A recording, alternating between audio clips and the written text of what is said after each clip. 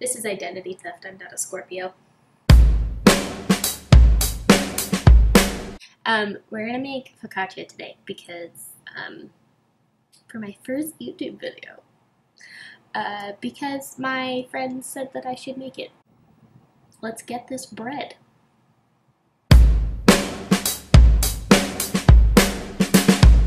Everybody lost their minds with the pandemic. There was no more flour in regular bags, so I had to get it in Tupperware. Sustainable. Okay, so the next thing we're gonna do is I had to go take notes about, one, there's my topics of discussion, but then also, oh, that was loud. I had to measure out how much, because the recipe says 500 grams of flour. If you have like a baking weight, or scale, the word is scale. If you have a baking scale, you can just use that.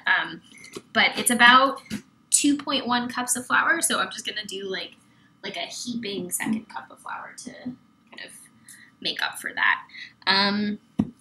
The other thing that I would say is good to know when you're making bread, especially yeasted bread, is that metal kills yeast. So don't put the yeast and the water in a metal bowl. So I'm doing it in a plastic bowl. We also only have one plastic bowl in this house, so I will be washing it a lot. Yeah, so there we go. I've measured out my flour. It's in this bowl.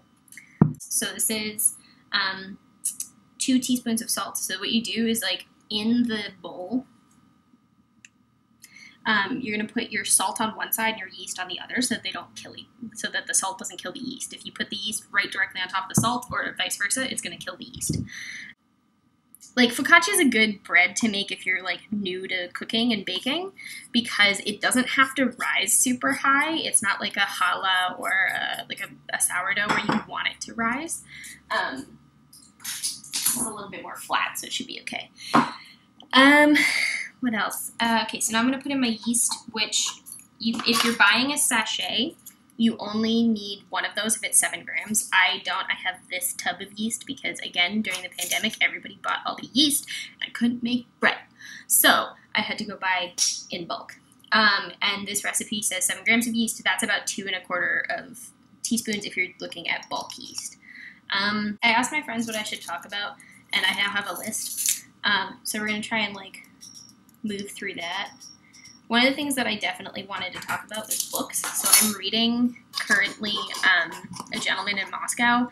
I'm going to be honest with you, I had to take a break because it's about this dude who's he's under house arrest in Russia during the Russian Revolution, but he's like former aristocracy and is like in a really fancy hotel, and I don't really have a lot of sympathy for that right now, or the complaints that he has about not having the right cognac, because we're in a pandemic.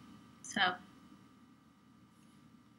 alright, next, so it says that you need 300 milliliters of lukewarm water, and then you put 225 of it in there first. I'm just going to measure 225 first and then just do it that way. That's about right. The other thing that's bad is, like, I don't really measure things when I cook, so apologies. Oh, I need a spoon. Right, so back to this book. It's good.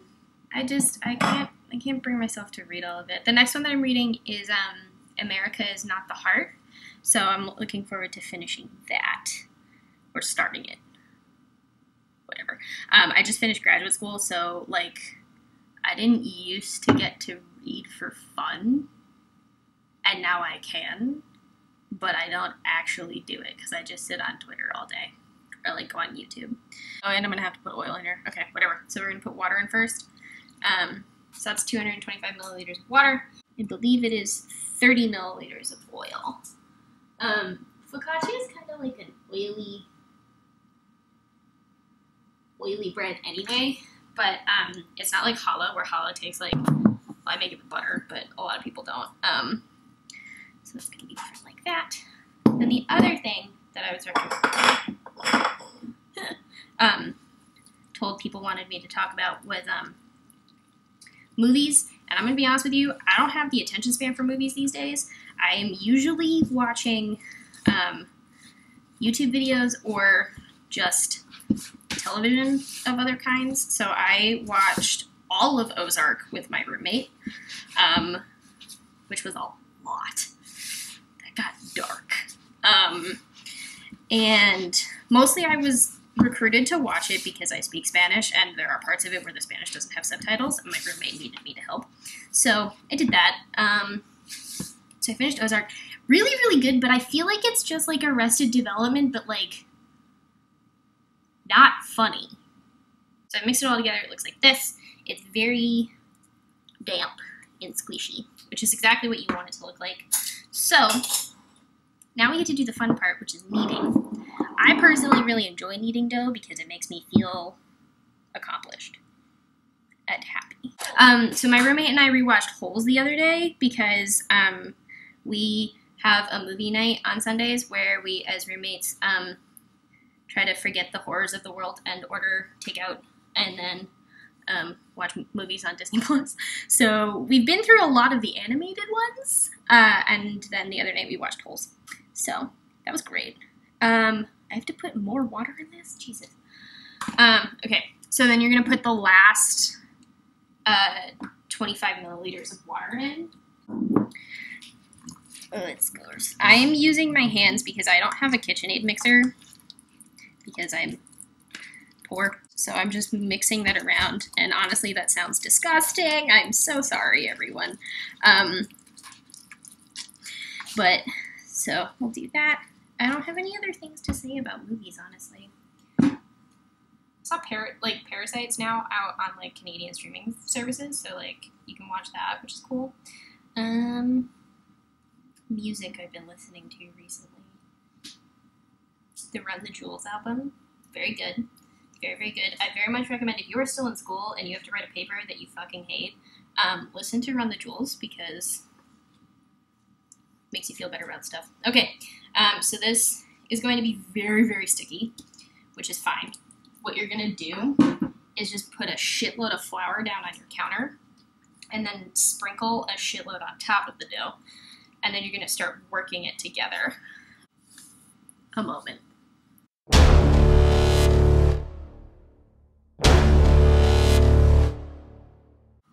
So I messed up because I'm used to just putting flour down and kneading. What we're actually going to do is put oil down because then the dough won't stick to it. And this is why everybody proofreads. I don't. If you follow me on Twitter, you'll know that I absolutely do not proofread any tweets.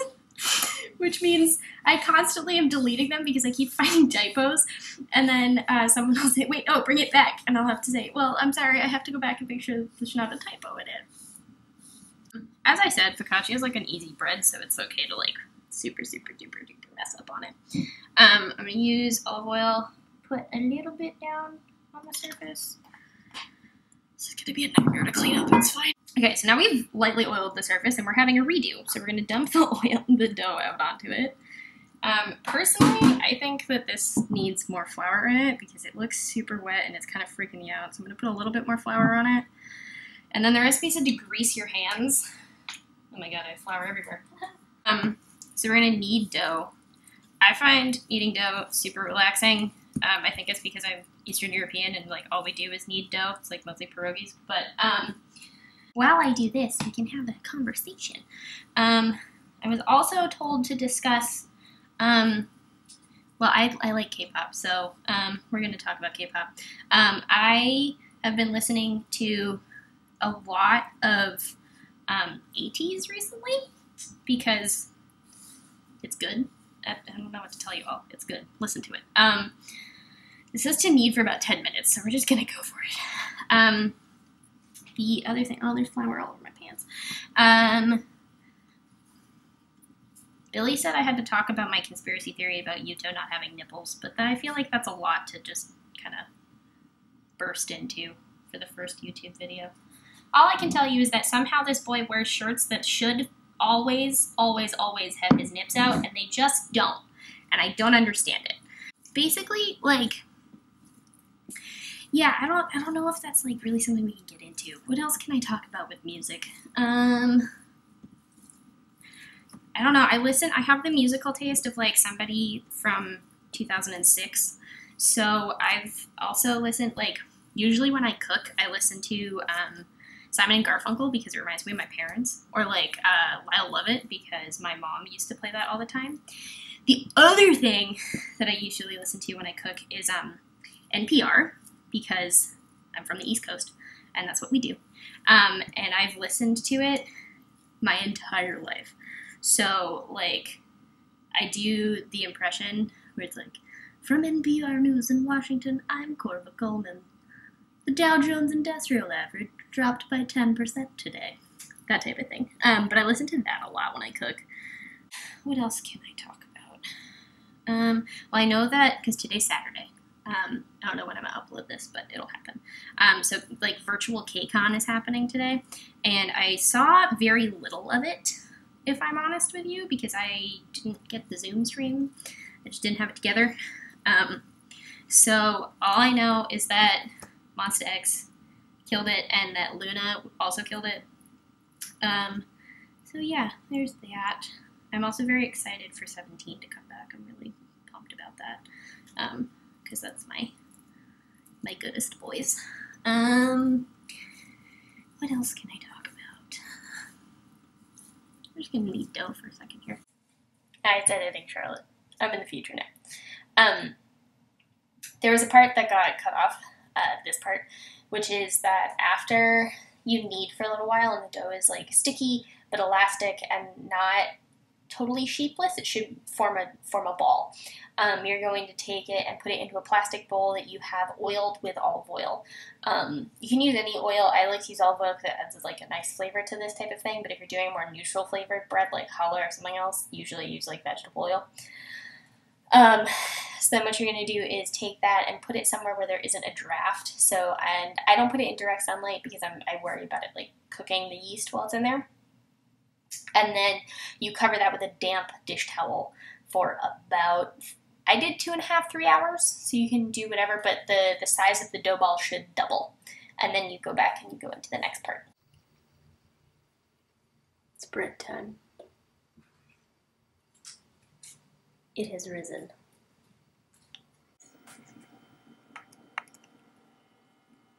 Look at it.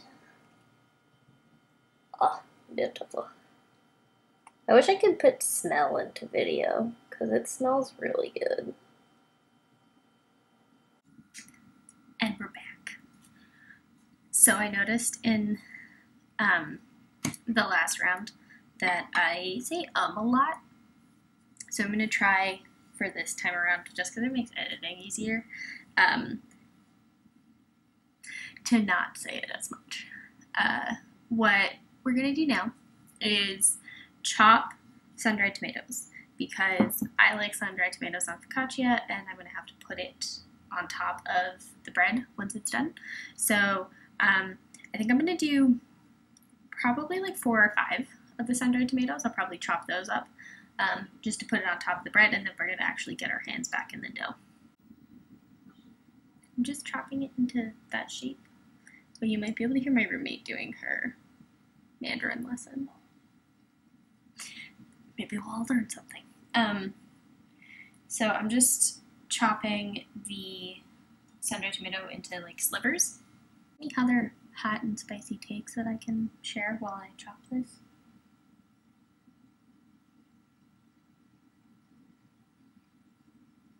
No. Okay, I have chopped tomatoes. Now what is going to happen is it's not kneading the dough the second time around, it's just stretching. So I'll actually show what that looks like in a second. But first, before we do that, I'm going to put olive oil all over my baking tray, because that's how you make sure that the dough doesn't stick to the baking tray. I have these like big baking trays that I got a couple months ago when our other one withered and died. So they're ridged, and that's good for this because it actually, like, if the dough rises more than we actually thought it was going to, it kind of contains itself within it. So we're back with our flour in our it looks like miso soup containers. I really can't get over that. And we're gonna lightly flour the surface of the counter. And then we're gonna go back over to the other counter and get the dough out again. And like lightly flour means that like you just want like a little dusting across your counter. You don't want like clumps. Our beautiful dough, baby. And so what we're gonna do is dump it out onto the counter and then using your arms and forearms just to stretch it out. And then I'll show you what that looks like in a second. What I usually do is I just like hold it up like it's pizza dough and let it like gravity do its work. You kind of want this to be in a big rectangle. So I know it looks like a shapeless mass right now, but it will look better, I promise. And then put it on, I've put it on the baking tray. And now I'm just using my hands on the baking tray to stretch it out. It's not going to be even, which I know may frustrate some people, but for me, it works fine. It's kind of like really thick pizza dough. The other thing I'll say about this is that if it's not a perfect shape, it's not a big deal at all. Like, some parts of it are going to be thinner than others. Like, for me, personally, I like it when it's a little bit irregular. So what I'm doing now is just taking the bits of sun-dried tomatoes that I chopped up earlier, and I'm just sprinkling those around the dough and just kind of like gently tapping them in so that they aren't just sitting on the surface, that they're a little bit incorporated. Not entirely, but like a little bit. Here's the baby. It's not perfectly shaped, but I'm okay with that. I'm at peace with that. Parents shouldn't expect perfection from their children. So now what happens is that rises for another half an hour, just until it looks puffy, and then it goes in the oven for like literally 20 minutes, I think. So in the meantime, I'm going to clean up my kitchen and brainstorm other stuff to talk to you people about. Okay, it's bread time. So it should have gotten puffy. Yep, you can see it over there. So now what we're going to do is like drizzle it in olive oil and chili flakes and like sea salt. So it's going to be yummy. Alright, let's do this. I realized that a lot of what I do is like talk while I walk and stuff, and I can't really do that with this because you'll lose me and I'll have to redo it all over again. So what we're going to do now is drizzle a little bit of olive oil over the top. We're going to press some more indents into the top of the bread, just to like test things out. What happened while the bread was rising? Nothing. I got really emotional, buddy. You've been photo shoot. Okay, next I'm going to put some chili flakes on it because I like spicy food. So, not a whole bunch, but some. Just on the top. And then Himalayan rock salt. This is pink. I have it because I saw a GQ video with Rich Brian. He was like, yeah, I have pink salt. And I was like, I've seen that in the grocery store. I'm going to get pink salt. Celebrity endorsement works. Still haven't bought Monster yet, though. Because Monster makes my heart race and makes me feel like I'm going to die. So, it's a no from me. Here we go. There it is. That's going to go in the oven now for 20 minutes. And then we will check back in after. I had the oven going at 400 and it was in there for about half an hour. I have an oven that doesn't really get super hot, so it's not that, like, I had to leave it in for longer. Usually you only need to do it for about 25 minutes. But if you tap on it, it should sound hollow, and that's how you know you're doing it right, and that's good to go. So, yeah. Thank you everybody for watching. I don't know when I'll be back. It should be next week. I'll make something else. We'll figure it out. It'll be fine. You can follow this account on Instagram at good needs. Well, good_needs, KNEADS, the same way this channel is. And thank you so much for watching. Bye!